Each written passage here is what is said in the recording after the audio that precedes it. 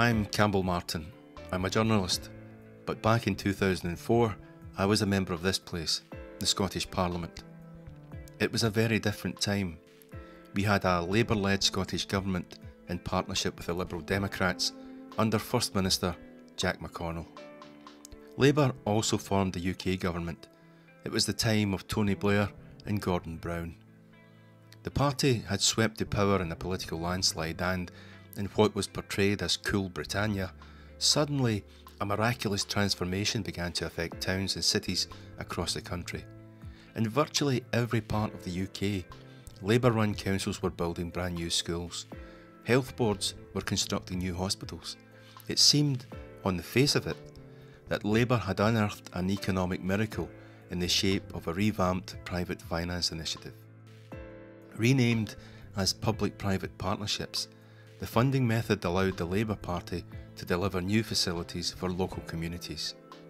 But in the area I represented back in 2004, local people were not happy about plans to build a new school in Saltcoats. There was overwhelming opposition to Labour-run North Ayrshire Council's plan, which would see a new secondary school built on Lake Dykes playing fields, the only sports pitches serving the two towns of Saltcoats and Ardrossan. As I joined local people attempting to save an area of grass, I had no idea what we were about to discover. Back in 2006, I had little idea either what a public-private partnership was, but along with others, I was about to find out. As a journalist, I had to get my head around this, and it's really, at its root level, quite simple, I think. It's a method that successive governments have thought is a good idea of getting private sector investments, money from private companies, to help fund public sector projects like schools and hospitals. Well, the Private Finance Initiative, or the Public-Private Partnership as it was renamed, is a way in which the UK Government decided to keep major capital projects off balance sheet so it didn't count against the national debt. A way of funding capital projects. So in theory, one would think it might be a good idea, but the difficulty is that the government and organisations like health boards and local government actually were taken advantage of by private companies with their own cooperation, it has to be said. And so major projects were built at vastly extravagant cost. Well, PFI and PPP for me is a huge drain on the public resources. The contracts came to light with me several years ago when local authorities were paying out huge amounts of money to service debts and service contracts for what seemed to be a very small amount of schools. And it caused us a huge amount of concern because we tried to track down where the money was going, who it was getting paid to, and we were getting very mixed answers. So the reality was for us, it just seemed to be initially a huge cost for very few buildings. Well, I know the governments said at the time that it was a great scheme and value for money, but I think we know now that that's not really the case. Some people, on good evidence, have described it as a rip-off. Even today, with all the investigative tools we have at our disposal, the secrecy surrounding the Public Finance Initiative and public-private partnerships makes it very difficult to put an exact figure on just how much of a rip-off the whole thing has been for the public purse. A UK Treasury document published in December 2016 lists the total value of active PFIs and PPPs in Scotland as being £5.6 billion. But the Treasury figure doesn't paint the full financial picture, far from it. The figure of £5.6 billion represents only the cost of actually building new schools and hospitals. Using PFIs or PPPs means councils and health boards sign up to long-term contracts where the private companies who built the schools and hospitals are also paid to maintain them, usually for 30 years. This means that while the Treasury figure puts the cost of Scotland's PFIs and PPPs at £5.6 billion, independent economists have calculated the true cost is actually around £36 billion. Of that figure, £21 billion is still to be paid by councils and health boards, which of course actually means £21 billion has still to be paid by Scottish taxpayers. This is money going from the public purse into the bank accounts of private companies and international financial organisations. it would have been easier and cheaper to have borrowed from the public sector rather than the private sector. But for some way, you know, in the sort of economic, political climate of the time, you know, neoliberal economic values, public sector was seen as bad and private sector was seen as good. Private sector were able to sell their skills, said they could do these things quicker, more efficiently, and so on. And that became the accepted ideology, the accepted belief of the day. And of course, they were introduced originally by the Conservative government and then taken on by the Labour government in the UK, who both found them a convenient way, or thought there would be a convenient way to get credit for building lots of schools and hospitals. In retrospect, it doesn't look so good. This is St Matthew's Academy in Saltcoats. It's one of 4 schools built by North Ayrshire Council using a public-private partnership. It was also the school local people objected to because it was built on public football pitches at Leith Dykes playing fields.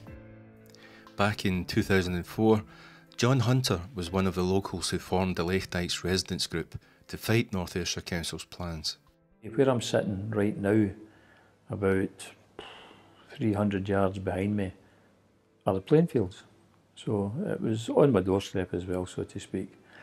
I had no problem with St Andrews getting a new school, none at all.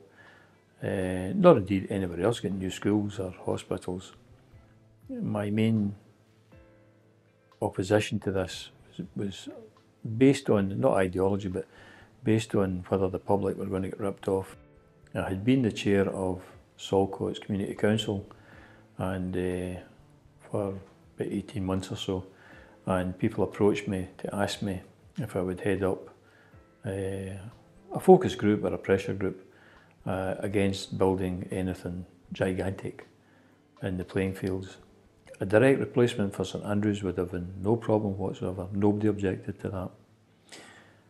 When the extent of the rebuild became apparent, and it was a merger of 2 schools, St Michael's and Kilwinning and St Andrews and Saltcoats, that would have required a very, very large replacement. Another local man, Ronnie McNichol, also decided to get involved. I became involved with Leith Dykes Residents Group after a parent approached me to say that North Ayrshire Council were going to build 4 new schools under the PPP contract, and we were going to lose the open space, green playing field land at Leith Dykes. The Leith Dykes Residents Group became a very effective campaigning organisation, taking protests directly to the headquarters of North Ayrshire Council and organising a public march through Saltcoats, which culminated in a rally at Leith Dykes playing fields. So strong was the public backing for the Leith Dykes campaign, Ronnie McNichol and John Hunter were both subsequently elected as independent councillors on North Ayrshire Council. However, despite the efforts of the Leith Dykes Residents Group and almost total opposition from local people, North Ayrshire Council proceeded with its plans to build 4 new schools. In July 2006, the Chief Executive of the Council signed a contract with First Class Consortium, a group of private sector companies, which committed the Council to pay £80 million for the construction of the 4 schools, and a further £300 million to maintain the facilities over the next 30 years. The total value of the contract signed by North Ayrshire Council was therefore £380 million. The schools were built, including St Matthew's Academy on Leith Dykes playing fields, and the maintenance contract kicked in.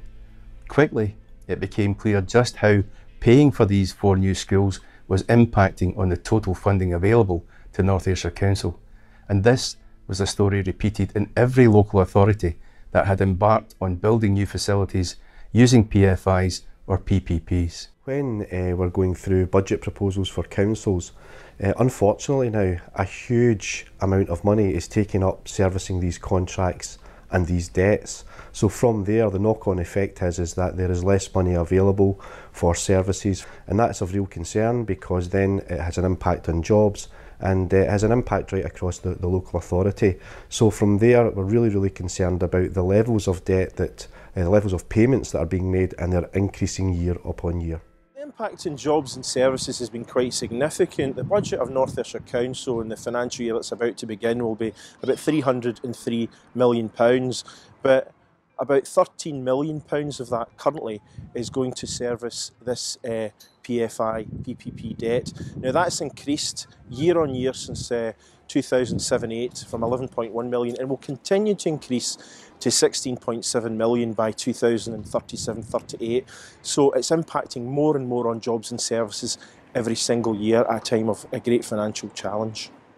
In councils across the length and breadth of Scotland, jobs have been lost, services have been cut, and some have completely stopped as a result of local authorities having to pay PFI PPP bills. Written into the contracts signed by councils is that these debts take precedence over every other function. Local authorities must pay private companies behind their PFI PPP schools before they deliver any services to local taxpayers. In North Ayrshire, currently, the council must pay just over £1 million every month to its PPP provider. That's £1 million every month before the council can start delivering housing, education, social work, and the many other services needed by communities in an area that has one of Scotland's highest levels of poverty and unemployment.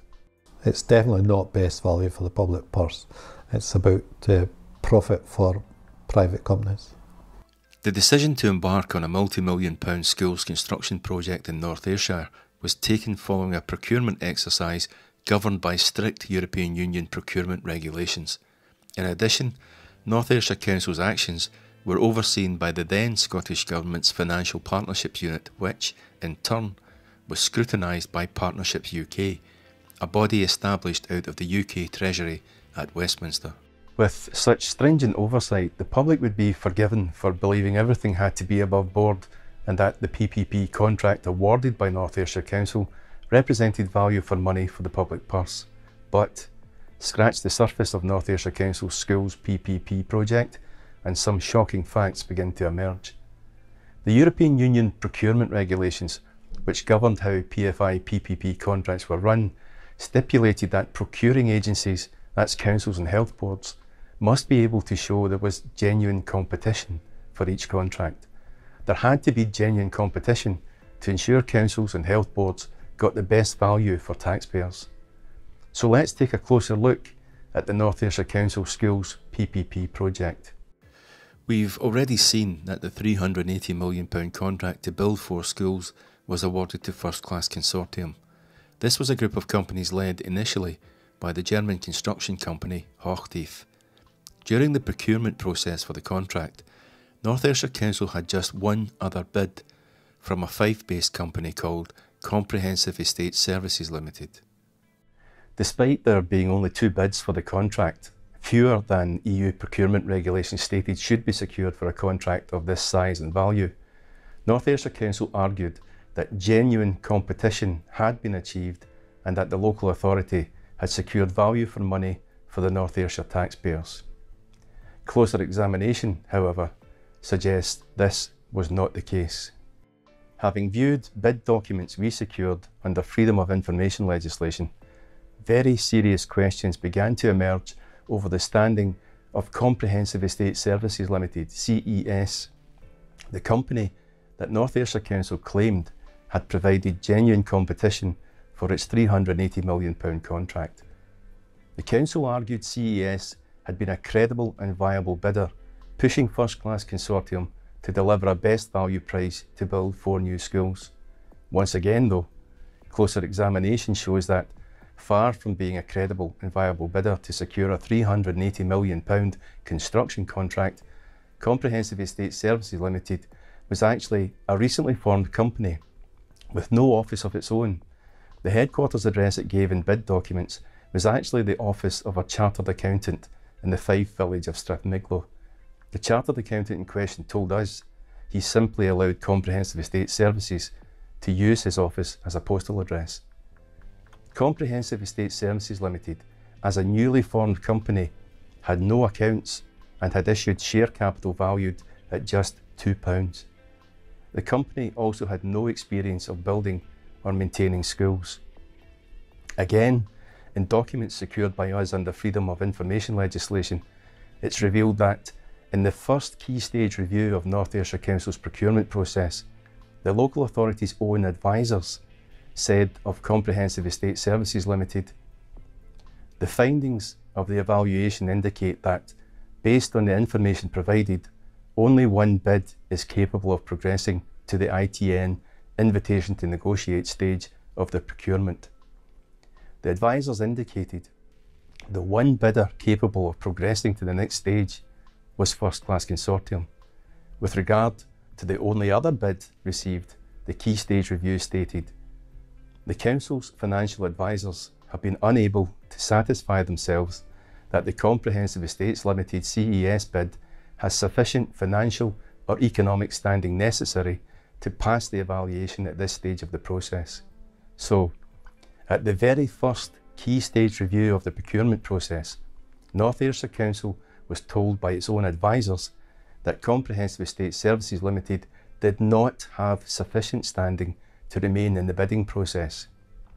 But later in the same document, the Council's advisors recorded that, having considered a range of options, including the exclusion of Comprehensive Estate Services and proceeding with just one bid, the Council decided that, while CES failed the evaluation criteria set out in this document, they may be permitted to proceed to ITN.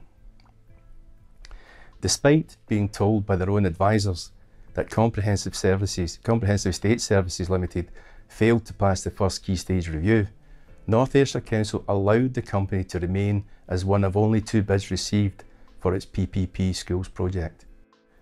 At this point, we need to take a closer look at the bid documents submitted to North Ayrshire Council by Comprehensive Estate Services. We secured these documents under Freedom of Information legislation. Initially though, North Ayrshire Council refused to release the documents, but we appealed their decision to the Scottish Information Commissioner, who found in our favour. One key issue immediately stood out when we reviewed the paperwork submitted by Comprehensive Estate Services Limited. The Fife-based company claimed in its bid submission that it was a subsidiary of a Singapore-headquartered construction company, CPG Corporation. North Ayrshire Council repeatedly stated publicly that as a subsidiary of CPG Corporation, CES had years of experience in building and maintaining schools in Singapore. The Comprehensive Estate Services bid documents also claimed that CPG Corporation held a majority shareholding in CES at 56%. However, back in 2006, during North Ayrshire Council's procurement process, we contacted Mr. Pang To Kang, President and Chief Executive Officer of CPG Corporation. In response, Mr. Pang stated, "Comprehensive Estate Services CES is not a subsidiary of CPG Corporation. There is no cross-shareholdings between CPG Corporation and CES." There can be no misinterpretation of what Mr. Pang said. Despite bid documents from Comprehensive Estate Services claiming CES was a subsidiary of CPG Corporation and that CPG Corporation held 56% of shares in CES, the Singapore company stated unequivocally, Comprehensive Estate Services is not a subsidiary of CPG Corporation and that there was no cross-shareholdings between the two companies. The claim by Comprehensive Estate Services Limited in the documents it submitted as part of its bid was clearly a lie. At the time, we told North Ayrshire Council of the response we had received from Mr. Pang of CPG Corporation. The Council took no action. So, we have North Ayrshire Council's own advisors telling the Council that Comprehensive Estate Services Limited did not have sufficient standing to progress beyond the first key stage review of its procurement process, and we told the local authority that the CES claim to be a subsidiary of CPG Corporation was a lie, but North Ayrshire Council still publicly argued that the bid from Comprehensive Estate Services Limited was credible and viable, and provided the legal requirement of genuine competition to the only other bid it had received, the one from First Class Consortium. Elsewhere in the bid documents submitted by Comprehensive Estate Services Limited, the company listed 3 referees whom it claimed would vouch for the competency of CES. We contacted all 3 of the referees listed by CES. All 3 responded. indicating they had not agreed to be referees for Comprehensive Estate Services Limited. None of the referees had ever heard of CES. Again, we drew this further lie to the attention of North Ayrshire Council. Again though, the local authority took no action and continued to publicly state that the bid from Comprehensive Estate Services represented genuine competition.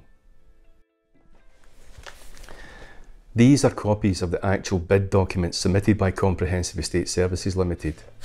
As previously stated, we secured these documents from North Ayrshire Council under Freedom of Information legislation after the local authority had initially refused to release them. We have already established that the claim by Comprehensive Estate Services that it was a subsidiary of CPG Corporation was a lie, and that North Ayrshire Council had been made aware of this, but as can be seen, virtually every page of the CES bid relates to the business activities and company structure of CPG Corporation.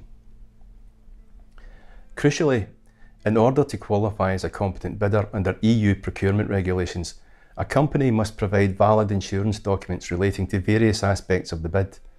These are copies of the actual insurance documents submitted by Comprehensive Estate Services to support its bid for the North Ayrshire contract. All of them are actually insurance documents downloaded from the website of CPG Corporation. All of them relate to the Singapore company. None of them even mention Comprehensive Estate Services.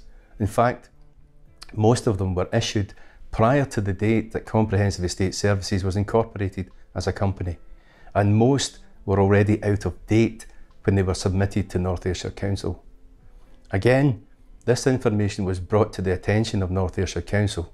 Again, the local authority took no action and continued to claim the bid from Comprehensive Estate Services was credible and viable and provided the legally required genuine competition to the one received from First Class Consortium.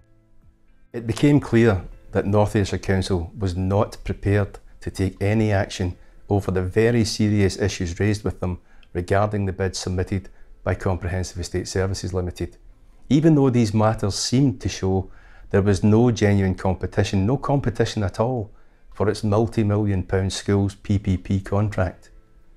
At this point in our investigation, I, along with Ronnie McNichol of the Lake Dykes Residents Group, met with the Area Procurator Fiscal at Kilmarnock. We presented him with all the information we had regarding Comprehensive Estate Services and the lies contained in its bid documents. The Fiscal instructed the then Strathclyde Police to carry out an investigation into the matter. But less than 2 weeks after the police were told to look into the issues, the Irvine Herald newspaper ran with a front page scoop headlined "Fraud Cops Drop Probe." Without either me or Ronnie McNichol having been spoken to by the police, the fraud squad had apparently concluded its investigation and found there was no evidence of criminality. The investigation was dropped. Following this, Ronnie McNichol and I arranged a second meeting with the Area Procurator Fiscal. We wanted to know how an investigation could have been carried out in less than 2 weeks, and why neither of us, as the complainers, had been interviewed. We were simply told, again, that the police had concluded their investigation and found there was no evidence of criminality. We were also told that Crown Council agreed, so the matter was closed. But at this meeting we had more evidence, not previously disclosed to the Fiscal or police. It was in a box file like this, and I presented it to the Area Fiscal. With one finger, the Fiscal pushed the box back across the table to me and said, "It's more than my job's worth to reopen this case." He hadn't even looked at the contents of the box file. Now, I have no record of the Fiscal's comments that day, but the phrase, "It's more than my job's worth to reopen this case," is exactly how both Ronnie McNichol and I remember the Fiscal's comments.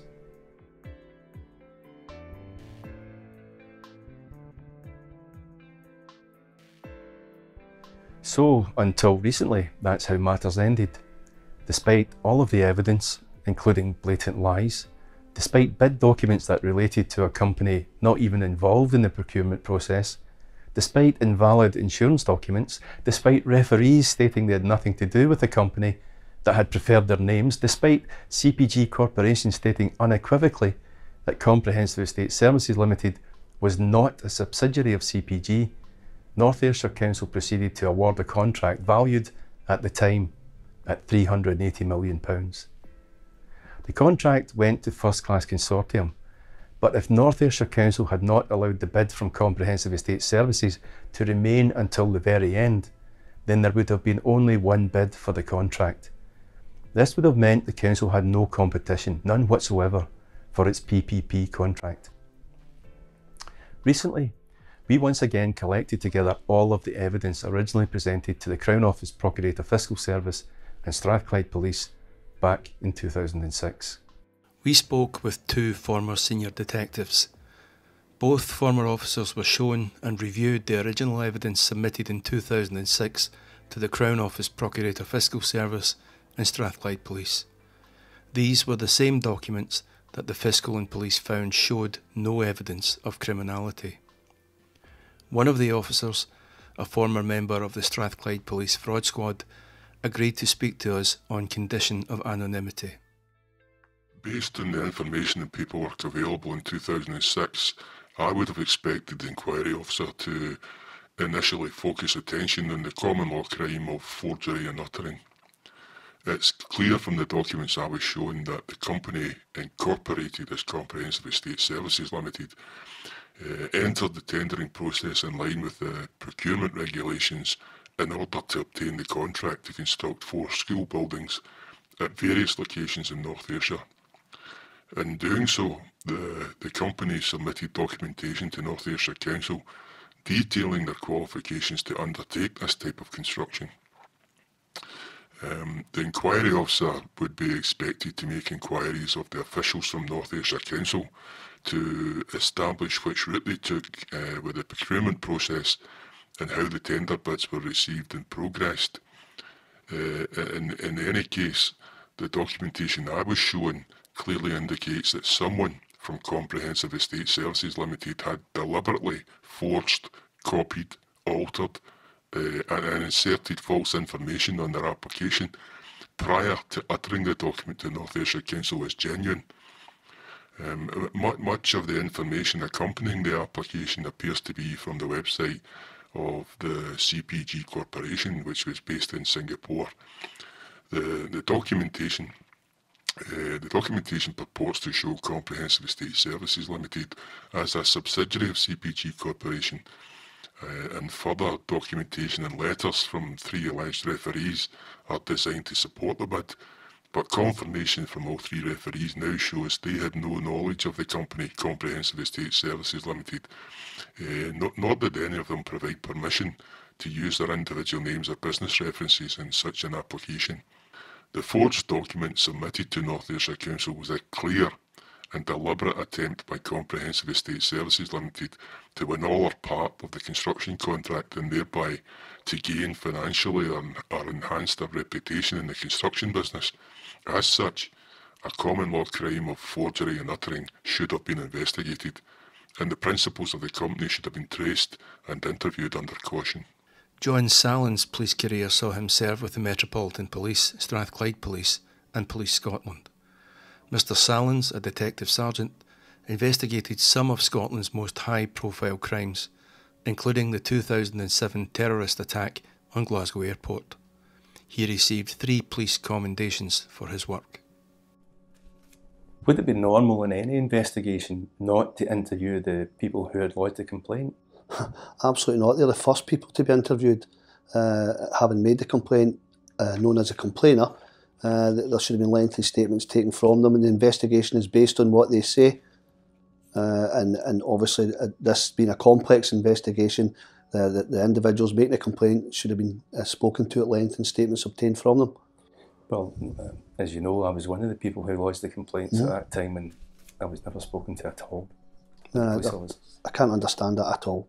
I have no idea why that happened, but you should have been spoken to. How could it have been possible to carry out an investigation into allegations made by me and another individual without even talking to us? It's just not feasible. It's impossible. I mean, I don't know the reasoning for doing so, but that is not an investigation. To me, there's something in the background there. You should certainly have been spoken to at early stages. You should have been initial people that should have been spoken to by the police And as I say, is anything that you'd have said should have been looked into and investigated properly. Any individual making a complaint, that's the first port of call in any inquiry. You speak to the complainer, you obtain a full statement from them, and then you base your inquiry on that. And again, that never happened. No, it never happened to yourself, I understand that. Okay, if we move on to Comprehensive Estate Services, which was the company that submitted the second bid, supposedly a legitimate bid for a £380 million contract. Comprehensive Estate Services actually wasn't formed until after the council put out the invitation to tender for this multi-million-pound contract. They had no accounts, they had no office, they had paid up share capital valued at just £2, but they were bidding for a £380 million contract to build 4 schools. In documents submitted to North Ayrshire Council as part of the Comprehensive Estate Services bid, the company claimed to be a subsidiary of a major Singapore-based construction company, CPG Corporation. They claimed that in paperwork submitted to North Ayrshire Council that CPG Corporation owned 56% of Comprehensive Estate Services. So they said that CES was a subsidiary of the Singapore-based company, and that the Singapore-based company was the major shareholder. But the chief executive of CPG Corporation wrote to me when I asked him about this, and he said, and I quote again, "CES is not a subsidiary of CPG Corporation," and added, "There is no cross-shareholdings between CPG Corporation and CES." What do you think of that? That's obviously the council an out-and-out lie. I mean, they've got to call into question the integrity of the whole situation here. I mean, that company's saying I've never heard of CES, Comprehensive Estate Services. So again, their integrity's got to be called into question. It's an out-and-out lie.